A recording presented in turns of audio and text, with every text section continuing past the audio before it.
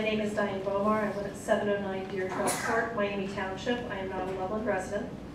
For months, I have attended Loveland City Council meetings. I have listened as members of the community voice their concerns, their frustration, and their fears about the direction the majority voting bloc of this council is taking the city of Loveland and the extended community, which is directly impacted by the decisions of these four members. In recent weeks, the efforts on the part of a dedicated, unselfish, community-minded group of citizens has been attacked and rejected as self-serving. This group has worked tirelessly to shine a light on the unsavory and dubious words and deeds of certain members of this council. Their efforts have been met with derisive, unsavory, false, and extremely personal attacks by members of the council, some who have even chosen to attack from the dais of this very chamber. Lies, innuendo, and schoolyard bullying have become the overriding characteristic of the majority members of this council, specifically by Mark Fitzgerald, Angela Sattel, and Pam Gross. The dignity of this city has been tarnished, perhaps irreparably, by these attacks and the efforts of the shady and shameful. The leadership is a cause for embarrassment and shame to the extended community as well. The efforts to rectify the imbalance of input by the Loveland Community Heartbeat PAC and by individuals both within and without the city proper have now generated not only spoliation letters to 5 citizens, as well as demands of personal records of yet more citizens, and has engendered vicious personal posts on sites and pages which are filled with lies and invective.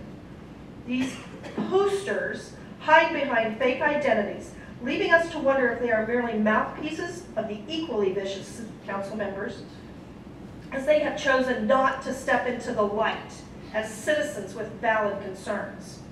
Mr. Fitzgerald, you have used your position to discredit, defame, and deceive. Your actions and words have prompted citizens to demand a recall of your elected role in our government. That recall is justified.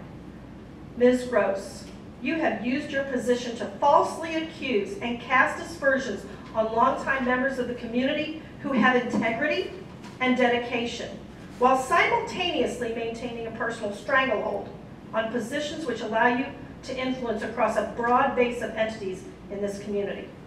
You have chosen not to own your words and apologize to those you falsely accused, which is juvenile and unworthy of a city leader. Ms. Sattel, you have sold out your honor to a majority which I do not believe represent your truest and most principled self. And you have forsaken any semblance of credibility in this process. To attack business owners, restaurants, and commercial enterprises crucial to the fiscal health of this city is ludicrous and bewildering. The time has passed for you as council members to attempt to restore a productive relationship with your constituents. You have wandered too far down the path of self-serving interests and backroom deal-making. You need to graciously relinquish your roles and allow those with integrity, morals, objectivity, and honor to serve this city and create the kind of city government Loveland deserves.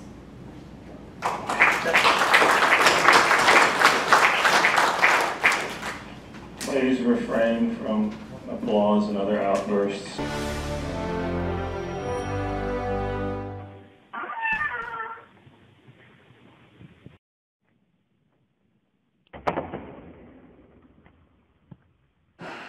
Now we're cooking with gas. Yeah, we are.